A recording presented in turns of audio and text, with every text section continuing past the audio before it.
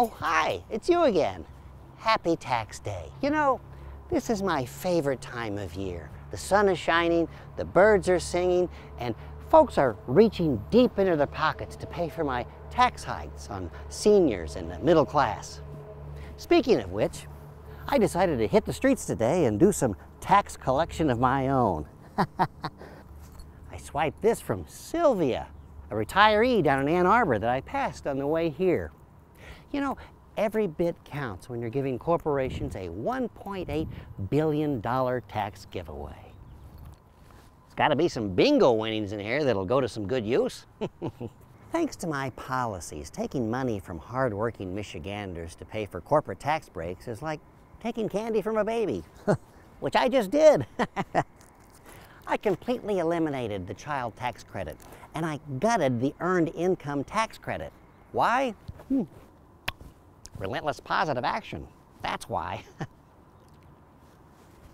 You know, as governor, I've had to make some tough choices, but those choices are nothing compared to the choices that Kim from Grand Rapids had to make. She decided to start selling plasma to help pay for my tax hikes on working women like her. Way to have that blood, sweat, and tears attitude there, Kimmy.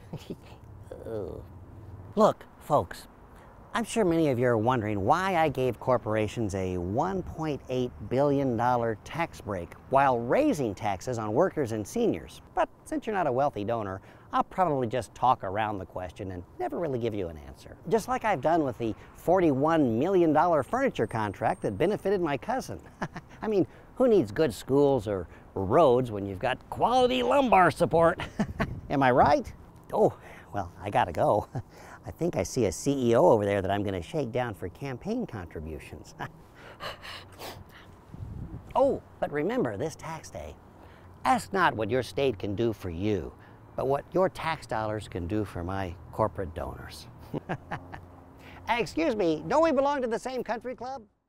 This parody is brought to you by Snyder Fails and has not been authorized by any candidate or candidate committee.